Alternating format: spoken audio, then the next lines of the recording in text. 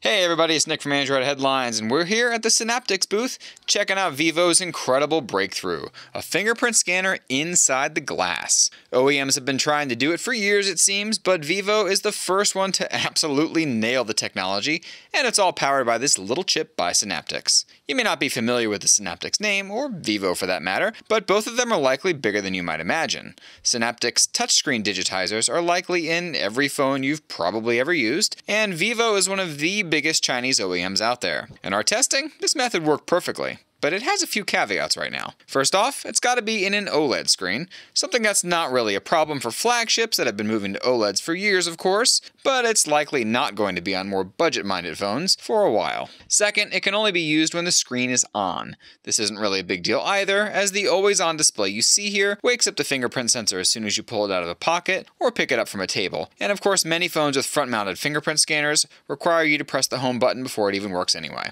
It's pretty seamless, and while it's not quite as elegant as facial recognition might be, it's certainly more practical for many reasons. Here's hoping this is a huge breakthrough year for such things. Check out our other CES 2018 coverage here on YouTube, and don't forget to check out AndroidHeadlines.com for 24/7 tech news coverage. Thanks for watching, and until next time.